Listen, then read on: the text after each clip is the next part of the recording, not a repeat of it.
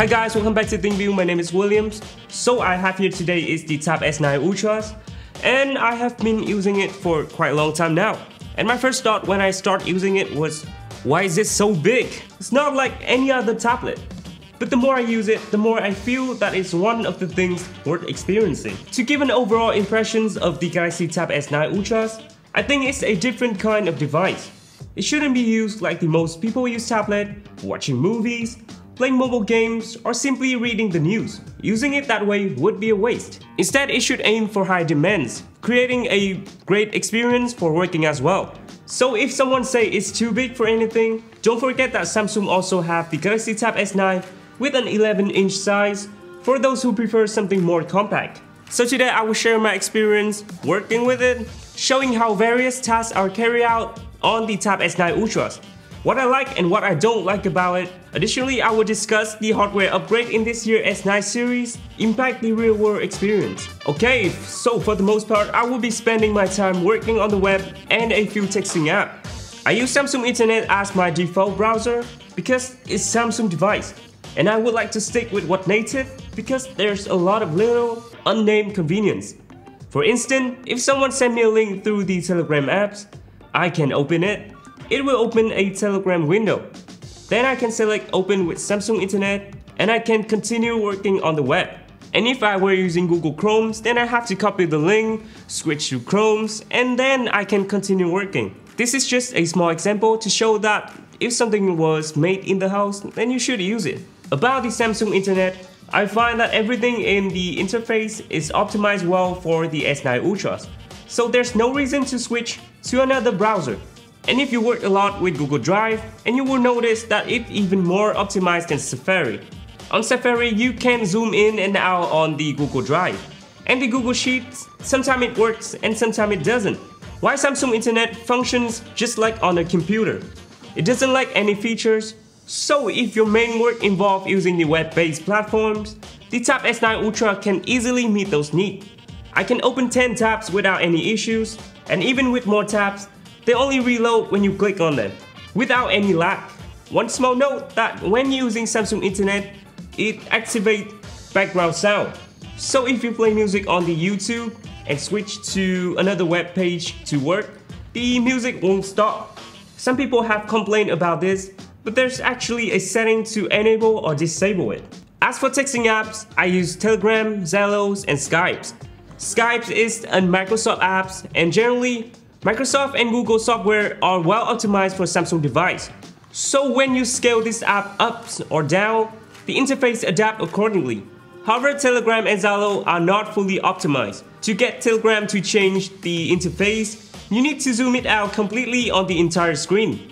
In Zello, a popular chat app in Vietnam, it just brings the mobile interface to the tablet. To customize the window size, you can drag the edges of the window just like on Windows, and then fine-tune it to the size that you want it. You can stretch the window however you like, selecting the most comfortable size because the Samsung DeX doesn't limit the window size like the iPad OS. And I'm currently using the Notion apps, and it works really well on the Samsung Tab S9 Ultra.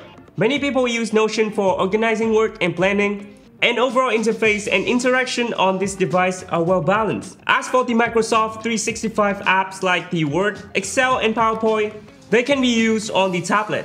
I haven't encountered any issues while working with them. Everything is synced well with Windows laptops and Samsung phone. However, these apps are simplified versions, so for those with higher demands, I recommend trying them out first to see if they meet your needs. About the note-taking, there's some exciting news. Earlier this year, GoodNotes has released a version that supports the Android tablet. From the first time I picked up the stylus, it felt like I had been writing on the tablet for a long time. Compared to writing on an iPad, I found writing on GoodNotes with Galaxy Tab much more enjoyable. I could write small, neat character more easily because the S Pen tip is small and soft, making writing is easier.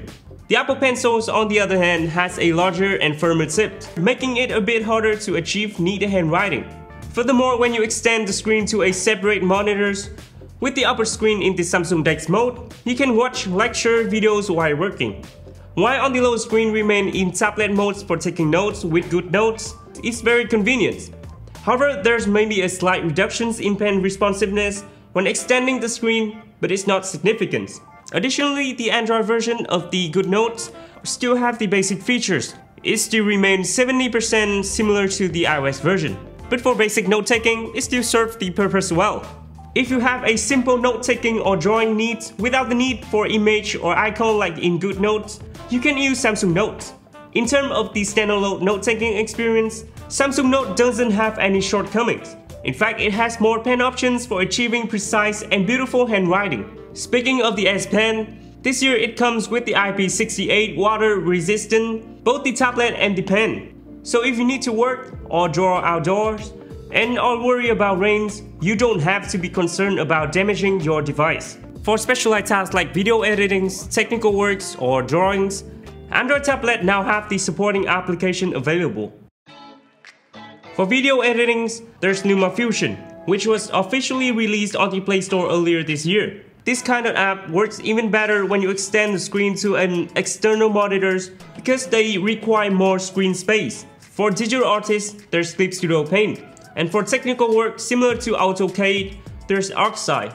While I haven't personally experienced this app yet, I heard that they are efficient and responsive, particularly for basic tasks. So if you have specialized needs in video editing, technical works, or digital art, Android tablets like the Tab S9 Ultras are now equipped with the necessary apps to support these tasks effectively. Okay, let's talk about the hardware. I think in general, all the app has been well optimized for the large screen. For basic multitasking to the specialized requirement. As for the hardware upgrades, the Samsung Tab S9 Ultra has some significant improvement. The most notable one is the Snapdragon 8 Gen 2 for Galaxy, combined with the One UI 5.1, which make the device run smoother. There's almost no lag during use, and the tablet doesn't heat up or become warm. All three models has also been upgraded to 120Hz refresh rate display with a dynamic AMOLED 2x panel. The advantage of this panel is that it performs exceptionally well outdoor, with clear detail, high brightness, and excellent contrast, making the viewing experience more comfortable. Finally, all three models are equipped with the IP68 water and dust resistant, adding durability and making them suitable for various environment conditions. Finally, after experiencing the hardware and the software of the Tab S9 Ultras, I can see that it has a significant upgrade compared to the last year version. However, I believe the first thought when people look at this device is that who truly needs the Tab S9 Ultras? And who truly needs the tablet with big screen like this? Well, in my opinion, it can for those who want to experience writing and drawing on a large screen, while also needing it for work. Or simply put, it's a pioneer device that aims to drive software development for large screen tablet. As you can see, in just 1 year, many useful apps has been adapted for this device. The next chapter will be how far this app can be optimized and how many more apps will be brought to the platforms. Okay, so that's some of my thoughts after using the Tab S9 Ultras. What do you guys think? Please comment below. Don't forget to like and subscribe. My name is William and I will see you in the next video. Goodbye.